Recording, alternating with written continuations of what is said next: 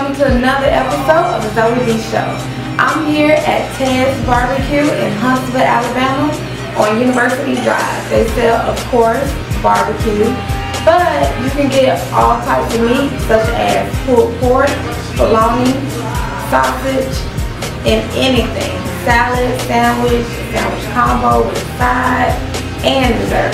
So come by with your friends and family at Ted's Barbecue. Here with me is Huntsville's hip-hop artist, Carlos Hawkins. How are you? Fine, how are you? Doing good. So tell me, you got started doing music at the age of 4, but when did you really start taking it serious and say, okay, I need to be in the studio recording? Probably about 12, 13. Okay.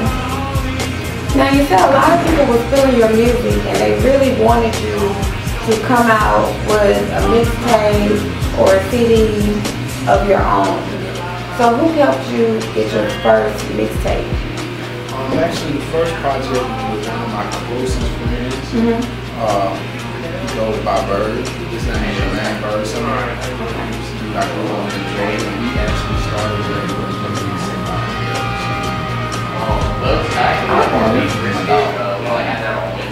Now you do have Street Holocaust on your team now. Tell me how you all linked up. Actually, that Street Holocaust and CEO of Street Holocaust years ago, about 4 years ago, he and I now we mutually promoted the same club. Kind of the clubs, and we just kind of bumped heads and talked. Like at that point, I was actually looking for management. I just had been trying to get him on my team for so long. So we finally networked and locked in. Okay. Now, your up and coming album, Pump Fake, self-explanatory.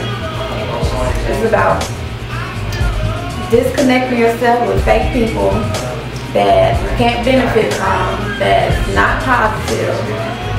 So tell me what happened, or is there any situation that happened in your life that made you come out with such a title? Well, I mean, for the most part, I definitely have dealt with a lot of adversity. Right. You know, and it seems like you try so hard to get range your best shot at somebody always trying to block you out. So I decided to do the pump. Okay. Basically haters. Haters, whatever you want to call them. I don't really believe in the term hater. You know. And why is that? I mean, just because you actually have to know me to hate me. You know something about me to hate me what I'm doing. And hating on what I'm doing is gotta be something good. You know, not shameful. Right. But as far as people blocking, you know, defensive linemen, O-linemen, yeah, like this hater was, I don't know. Anyway, pump fake, self-explanatory, like right. you said. Okay, now the motivation behind just writing music, period. I know that's very important to you because you want your music to really send a message out to your viewers and your audience. So tell me, what message do you want them to receive with Pump Fake and your up and coming mixtape as well? Well, Pump Fake being the mixtape and the album coming up, no errors, you know, also self-explanatory. I want people to realize and understand that, you know, it's more to it than just the music. Right. You know, anything could be if you see it, but it could also be an illusion.